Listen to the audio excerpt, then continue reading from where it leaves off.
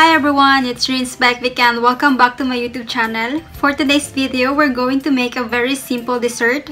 We only need 2 ingredients. Yes, 2 ingredients.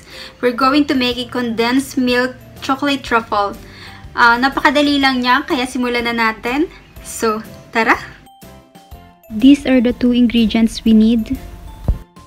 240 grams of condensed milk and 90 grams of unsweetened cocoa powder.